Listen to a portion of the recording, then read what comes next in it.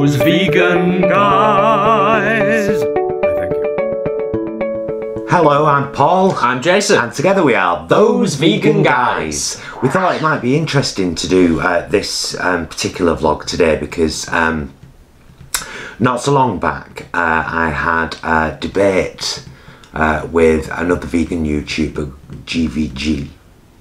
Yeah, Grumpy Vegan Grandad. Yeah.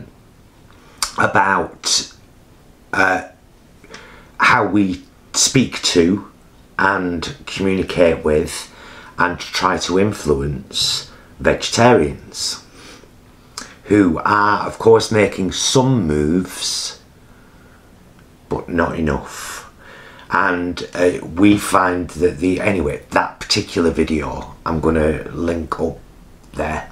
It was a very interesting debate, and I highly recommend that you have a watch of it. We did it over Skype, obviously, because it's during lockdown. And also, in that same playlist, in fact, that's what I'll do, I'll link the playlist. Yeah. What I've been doing over the last couple of weeks is came up with an idea for a new series to chat to vegans around the world over Skype about their own vegan journeys. We've had some fabulous chats so far, so please do check out that playlist, because there's a leading sentence in each title about, that comes from the vlog, and that will give you a hint about the person's journey. Anyway, so I've been thinking about it for quite a while, because we were vegetarian for 20 and 18 years respectively. When I was vegetarian when Jason first met me at college, and then when we started seeing each other you became vegetarian. Yeah. And then we started our vegan journey just 6 years and a few months ago, so we're into our 7th year now being vegans. And we just wanted to chat about about the journey from vegetarian to vegan and why it's so important. Yeah, it's kind of like Paul had this great idea about the Skype chats. They've been really popular. Other people sharing their vegan stories and their journeys. And we were like, you know what? Let's just sit at the kitchen table with a brew and have a chat about ours. Have a chat about our journey. Like Paul said, from vegetarian to vegan. So I'm going to tell you just very briefly about my own journey into vegetarianism. So it was many years ago. Many years ago. Over a quarter of a century ago. Oh, could you believe? I'm there in the Oldham Art Gallery. That's where I live, Oldham. I'm there in the Oldham Art Gallery, and there was this, I don't even know what the exhibition was, but there was this exhibition in the back of the art gallery, and it was 3 TV screens in a room. And as I recall, there was like a circle, let's say 15 feet away from each TV that kind of said stand here. So you stood in the first one, and the first TV came on, and it was a beautiful nature compilation of snippets. Bee on a flower, fish in a stream, bird in a tree. Nice things. Horses running in a field. Really nice things. And then that screen ended, and I can't recall whether you were advised, whether it was vocal to move into the second circle, or whether it just lit up. I can't recall, I have to be honest and say that. But then you stood in the second circle, and the second TV screen came on, and it was industrial. So it showed a cotton mill and a steel mill and a shipbuilding yard, and it was very metal. It was all iron and steel and industrial revolution time. Yeah, it was all that kind of footage. And then ended, moving to the third position, slaughterhouse footage. every animal, starting with the smallest, if you like, which is, and why I didn't get it then I don't know. It showed baby chicks being ground alive in a mincing machine. Now that's not, oh, that's just what vegans said. No, that's the egg industry. That's the egg industry. I didn't even acknowledge that at the time, though, that was male chicks being ground up. Anyway, so it showed male chicks being ground alive, then it showed a chicken being slaughtered, and then a lamb, and then a pig, and then a cow. And that day, I tried to go vegetarian. I had a couple of slips with fish. So I was actually pescatarian for perhaps the first year or two, but I classed myself as vegetarian. And I was honestly doing it from a conscientious, I do not want to hurt animals. Yeah. But I was still hurting animals really badly, because the dairy industry and the egg industry are in fact more cruel than slaughterhouses, because every single male chick is ground or gassed and killed. Yeah. Every single male chick. But they need to keep they need to keep them being born, because they need more hens to take over, because they don't last long on these horrific production lines where they're free range, which means they've got about this much space. And I never even got that from that. Yeah, I mean, how was it for you, Jay? Because like when you first met me, you were a meat eater. Yeah. I think, if I'm honest, I was thinking about this when you was kind of explaining your story about the art installation, because obviously I wasn't a part of that. That was before we met. Yes. I'd like to think genuinely, if I'm honest, that even if we would have never met at college, I'd like to think optimistically that I would have found my way to veganism, if I'm honest, because I've always, since being a child, had a genuine love of animals and a real connection with animals. I think every human does. Yeah, well, yeah. That's what makes it. That's what makes it so. This is why vegans get so frustrated with meat eaters and vegetarians. We made a little short, 2.5 minute video that highlighted a really important point. I'm going to link that up there too. Yeah. Because it was Jason's idea. It was based on a little kind of meme that Jason came up with a couple of years ago, and he wanted to advance that into a little short film. So he put all the legwork in getting all the footage and wrote the main body of the script for it. I added a couple of words here and there, reformulated a sentence, and I did the voiceover. But it's a very important point to consider. Now obviously we want you to watch the film, but the crux of the matter is, if you were, you say it. It's that whole thing around linking it back to what we were saying about we're all inherently connected to all the animals of the planet, and if you look at how children behave around animals, that innocence and that kind of connection that's instantaneous a lot of the time, we sometimes forget about that as adults. But in the same breath, we don't.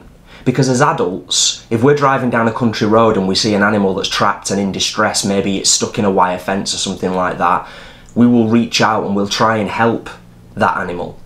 But then within the space of half an hour or an hour, we might be going home to eat a leg of lamb, a lamb's leg. So really that was what we were wanting to explore, is that dichotomy, that disconnect. It's because we've all been, all of us, because I mean, it's much like oil. As soon as something becomes lucrative and people can make a lot of money from it, in a capitalistic world, which by and large we are, it becomes the norm, and any way to market that and to make it seem like it's all okay In fact, there is an amazing video about food marketing. It's so good, the secrets of the marketing industry. Yes. And even though that's not our video, I'm gonna link it up there because it's so worth watching. And we know that most of the people that do say, I'm going to eat vegan once a week, do it for the right reasons, because in their hearts, in their heads, they know that animal agriculture, that the way we treat animals is wrong. And all we're asking you to do, really, is to extend that thought to all animals. If you wouldn't ever want to see a dog hurt, why is it okay with a lamb? Yeah. If you wouldn't want to see a cat's throat slit while it was hung upside down by its leg on a conveyor belt, why would you want it to happen to a pig? Yeah, it all boils down to that ultimately. I mean, kind of coming back to my journey was inherently tied to Paul's journey into veganism, but I demanded it. There was a few. I'll tell you that in a minute. Yeah, there was a few things that helped along the way, and we'll get into that briefly. But I think ultimately it's that whole thing of, no matter how you look at it, it's the mass consumption of animals across the planet that is the biggest problem of all. It doesn't matter how things are packaged up to look nice, to be free range, to be free, you know, grass fed, all of that stuff. The fact of the matter is the vast majority of species across the planet are suffering in horrific conditions because of our consumption, when there is no need to consume those animals and there's no need to destroy their lives. And let's not forget that most of the animals, probably 90+%, are force bred. Yeah. That it's not like they're breeding naturally and there's just a lot of them so we can use them freely for whatever we want. They're being force bred. So here's an uncomfortable fact about the dairy industry. The dairy industry is, of course, lots of female cows and usually only one bull. So what they do is they use this tool. It's a bit like a fleshlight for bovines.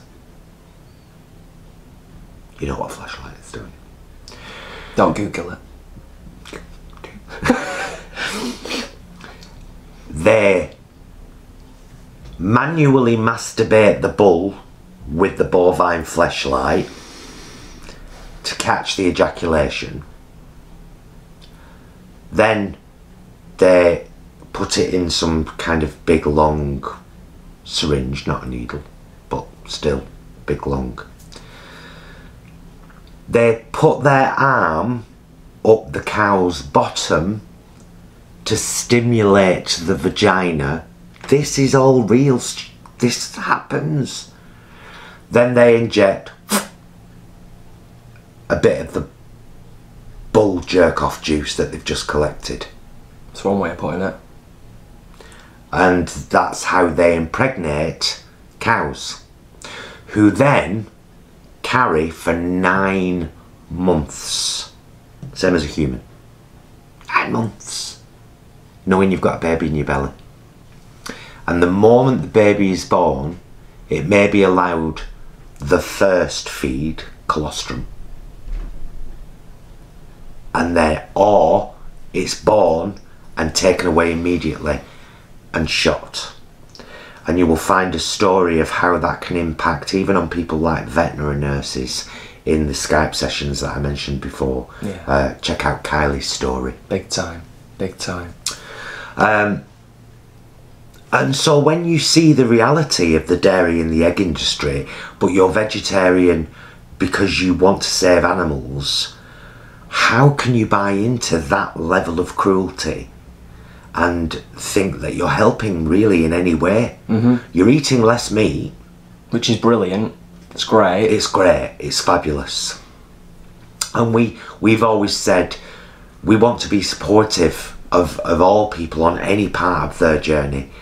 But it gets frustrating when you're talking to someone who's vegetarian and has been for years and has no intentions of going vegan, but they say they're vegetarian because they don't believe in animal cruelty.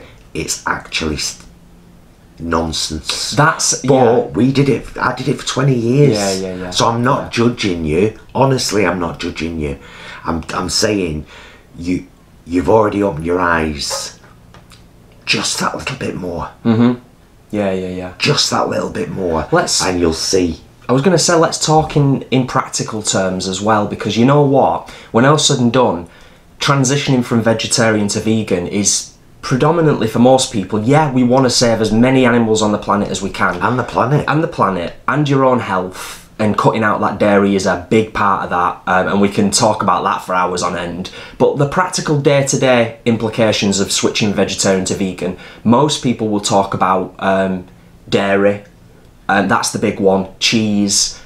We were both absolute lovers of all of that stuff. We ate a lot of it. Eggman. Yeah, cheese man. Eggman, cheese man. Between 6 and 10 a week. I loved them. I loved them. You can now successfully transition. The amount of stuff available is absolutely amazing. Absolutely. It's never, ever, ever been easier, cheaper, or more delicious to be vegan. 7 years ago when we went vegan, you could buy this powdered cheese flavoured block from Holland & Barrett with fowl. So we were like, just give up on cheese. And then all these bits started coming out. Trickle, trickle. And then suddenly Sainsbury's had a Greek-style cheese block, vegan. And we were like, let's try it. And then we had it with a Greek-style meal. It was like feta. It was beautiful. Yeah. It's beautiful. It's not incredibly healthy, but neither's feta. No. So... but yeah, now Tesco do a chili and jalapeno cheddar, which is fabulous. Asda do their own cheddar. Applewood smoked vegan slices or block. I will link our vegan slices taste. In fact, I'll link the playlist of our taste tests and reviews up there, because there's loads of products that, if you are considering making the move from vegetarian to vegan, that playlist will help you so much. Honestly, big time. Yeah. As will our shopping vlogs playlist, and our recipes, because we've got a great collection of recipes now, like so much brilliant stuff. We're the kind of guys that are always whacking stuff in puff pastry. Just in case you don't know, just roll puff pastry sheets. Vegan, totally vegan. Get one, whack stuff in it, put it in the oven, shove it in your face. Thank us afterwards. Yeah, it's that you're absolutely right. And so for people that are watching this who are already vegan, then I hope, and we kind of hope, that through this it reaffirms, it maybe gives you a little bit of ammo, should you ever need it, and it kind of makes you kind of just clarify again in your own mind, why you're vegan, why you're vegan. But also for people who are a vegetarian or otherwise that are watching this vlog now, you might be thinking the transition from vegetarian to vegan is the same as transitioning into vegetarian when you did that, and it's overwhelming and there's loads of research to do and you don't know where to start and it's scary, and there's the guilt aspect associated with it as well. You know what? That's why, really, it's a big part of why we do what we do with down-to-earth veganism. Yeah, just trying to show you that, as I said, with all our shopping vlogs and our recipes, how easy, quick and simple it is now to be vegan. And it's not like we found the journey easy at the start. No, it was difficult. We kind of did all our shopping at Holland & Barrett because we didn't know where else to shop. Now it's incredibly easy. Yeah. All the supermarkets have got their own range of products. There are so many wonderful companies who make vegan products, and they're clearly marked vegan in every single supermarket. Yeah. You just got to find that section, and it can feel, people feel like they're, oh, but I'm going to miss out on so much. But you're also going to find so much.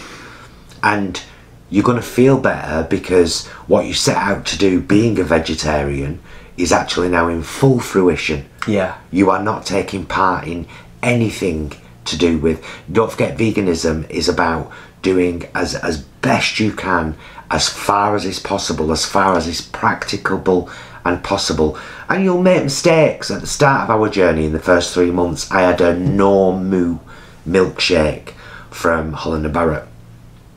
And it was made with plant milk, and I was like, oh, you're gorgeous. It didn't check whether it was labelled vegan. Drinking it, thinking, that's really, really, really sweet. How have they sweetened that? Honey. Huge mistake. First month, I was eating Kellogg's Special K, and it took someone in a vegan group. I was in a vegan group on Facebook, and I was like, oh, vegan journey's going so well. And this guy just really politely said, I'm sorry, mate, your breakfast isn't vegan. And it was Kellogg's Special K. Yes. Because the vitamin D in it isn't vegan, it's from sheep's wool. So at first it's a little bit of a minefield, and you can't berate yourself every time you make a mistake, because it's just like, made a mistake, okay, learn from that so that never happens again. Big time, yeah. And also in the same breath, exactly what Paul's just said, and picking up on it, as you're transitioning, don't be too hard on yourself. Try and manage your mental health and your emotions around it all, and at the same time be prepared for the fact that there are some rather abrupt people within the vegan community, like there is in every walk of life. So if there's somebody that just kind of abruptly and quite nastily sort of calls you out on something, we've been quite lucky a lot of the time as we were transitioning. We got, like Paul said, that nice comment before, really sorry guys, but just check this out, you know, you need to be aware. Yeah. But there are a lot of vegans are like that, but there are some, like in every walk of life, there are people who've crawled up their own arse and died and haven't realised it. And they're all like, you know, oh, why would you want to buy that when you can make your own with 74 ingredients, 4 of them from Mongolia that you have to get a plane to buy?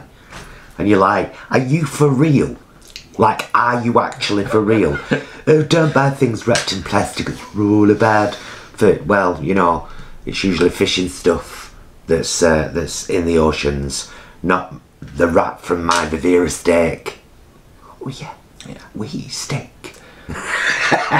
So it's about doing the best you can, isn't it? Of course it is. That's the key thing. And what we would recommend is that you watch some stuff. There's a fabulous video called Dairy is Scary that you can watch on YouTube, free to watch. There's Forks Over Knives, Speciesism, Dominion, Earthlings. Trust me when I say, don't even go anywhere near Earthlings if things upset you easily. Or Dominion. Yeah, they're both pretty harsh, aren't they? The one that did it for us, the documentary that made me go vegan and come home and say, we're going vegan, and give all our vegetarian food away, was Vegucated. And it's a brilliant documentary about 3 people in the States challenged to go vegan for 6 months.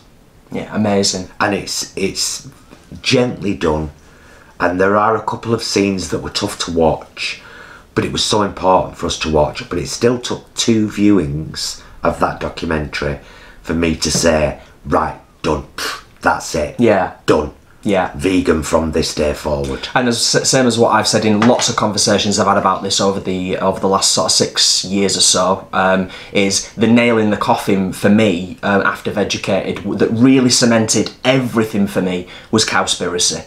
Yes. That was what's absolutely concrete, cemented. I am never ever going back and never will. And if you are coming to or even considering veganism from a health perspective, then watch Game Changers. Yeah. Because it's all sports people or people in that kind of field, isn't it?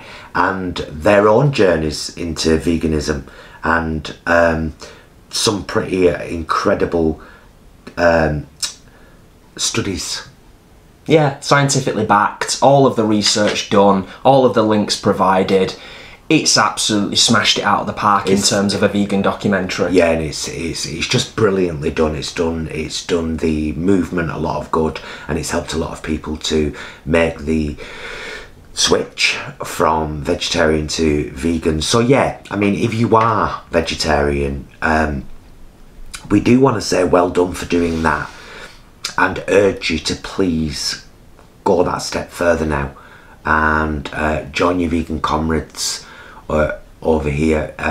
It's more important, I would say, now than ever. We're in April 2020 at the moment. The world is on lockdown because of a virus that jumped again from animals to humans, and this one has affected us like never before. As I said in my Skype session with Bev the other day, and it was based on a little video I saw of earthling eggs that kind of concreted the thought concisely and beautifully. We're all locked down. We've been forced into small spaces that we can't move from. We can't see our family and friends. We're no longer free right now, for our own safety though, to do what we want to do. That gives us a little taste of what we do to animals who are constantly locked down and separated from their families and are not free to do what they want to do. Only the spaces that they're in don't have a lounge, a kitchen, a bathroom and a nice bedroom. For a pig, it's as big as she can lie down in to feed her young. She can't even stand up. She can't even stand up. And that's the pig industry. Yeah.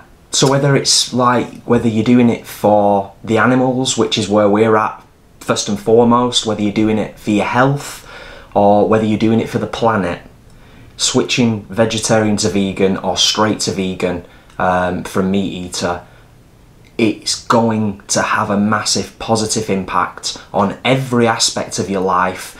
We're not perfect vegans, not by any means. We're not the healthiest vegans by any means. Junk food vegans quite a bit. We try our best to lead by example, but in the realms of reality, so that people can ease themselves into these things, try these easy recipes, see that it's cost effective and it doesn't have to be expensive. And first and foremost, you're saving animals every single day by doing it. And helping the planet, because this planet now forcefully breeds billions of animals for slaughter every year.